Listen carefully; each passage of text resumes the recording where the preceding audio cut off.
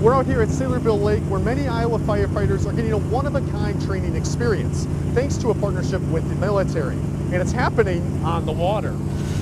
It was a unique training session for both parties. We've never done any training like this before in our lives. Soldiers want to do fun things, and this is a part of that. The U.S. Army Reserves assisted several Iowa fire departments in a search and rescue training on Saturday.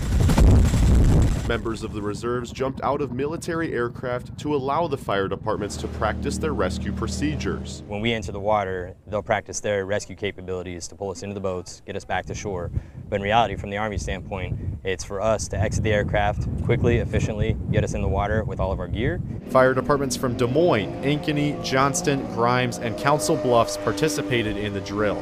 Bob Suarez from DMFD says it was a productive meeting for the departments. So it's a great opportunity for us, again, to shake hands, to operate with the other departments, see what equipment they bring to the party, what techniques they're using, and just get better at what we do. The training also serves as a great recruiting tool for the agencies.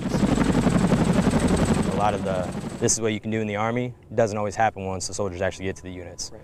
So the command leadership of those units really have to engage to actually make this training happen. Getting the responders' hands on work that's rarely done anywhere else. This is something out of the box that really hasn't been done outside of competitions. The fire departments say they planned on making 8 to 10 simulation flights to get plenty of practice on the water. At Saylorville Lake, Ethan Humble, KCCI 8 News, Iowa's news leader.